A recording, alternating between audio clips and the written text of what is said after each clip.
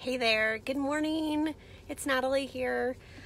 Good to see you. I haven't been live for a while and wanted to pop on here. I don't know if you noticed, but I started a new podcast a couple weeks ago, and the latest one that I did is about exercising according to Ayurveda and your dosha in Ayurveda and your human design. And so I wanted to talk a little bit about that before I head into my Orange Theory workout.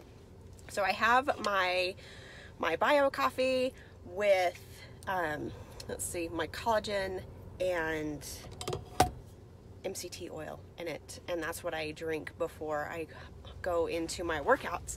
And one of the cool things that I discovered is that Orange Theory Fitness, I don't know if you guys have heard of it.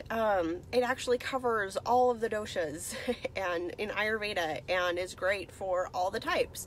So I realize that's part of why I love it. But one of the things that I really want to talk about that I didn't talk about on the podcast is more about the self-care side of things and how you're actually like taking care of yourself and your own self-worth. Because when you do things that make you feel good and exercise in according to your Ayurvedic dosha and your human design, and finding out ways that you are designed to work out and that honor who you are and make you feel at your best, and you're not like killing yourself at some exercise that you're not designed to do, you actually start to get in this space of being able to really sink in and hone in on your own self-worth and your self-value. And when you start doing that, you can start showing up so much better in your life all the way around. Now, I serve and coach entrepreneurs, and so a lot of us entrepreneurs work from home. It doesn't matter if you work from home or you work in an office, no matter where you're at along your journey. But I find that those of us that work from home tend to not be as active because, we work in front of the computer a lot. So if you work in front of the computer a lot, it's even extra important for you to get out and do things like Orange Theory. And I don't know if you can see it in the background. It's back there somewhere. So, but when you start really getting into exercising and taking care of yourself in really good ways and honoring who you are, your own viewpoint of your self-worth really starts to go up.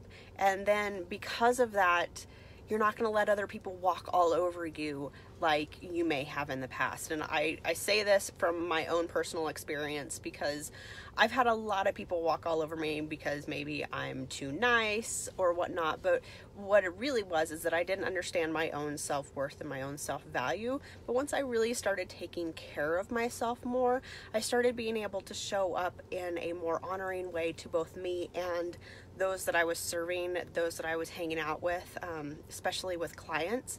And so the more that you start taking care of yourself and the more that you start seeing your own self-worth and your own self-value, the more you can start showing up for your clients, your employers, whoever it is that you are working for, in a way that it's like, I'm not going to let you take advantage of me, but I'm here to help you. And so it becomes this win-win, because what they're really paying for is for you to show up at your best.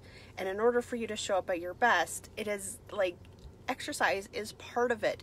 Now, I'm here in Utah, and I'm going to just flip this around so you can see, there are some beautiful, gorgeous mountains here, and my goal is to really explore these mountains. There's tons of hiking trails all over these mountains, but one of the things is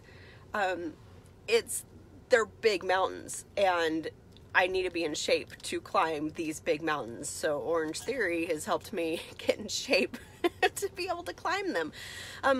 But in doing that, I know that it's part of my own journey and getting into my own self-worth and honoring, that whole entire process. Because when I'm going out and I'm working out or doing things like walking in the mountains, I'm getting huge breakthrough insights, and they're normally end up being for my clients. And so when I'm taking care of myself, I'm actually really taking care of my clients.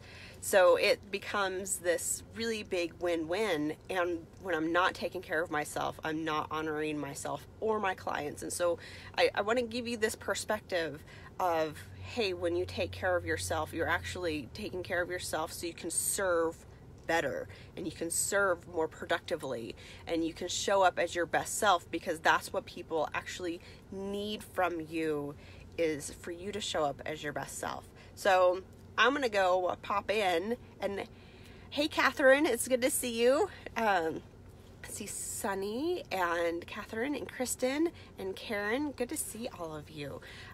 So be good to yourself, take care of yourself, and really show up as your best self for you first, and then you'll be able to show up for the best version of yourself for your clients. So I'm off to go take care of myself so that I can show up and be the best version of myself. So I will talk to y'all later. Bye.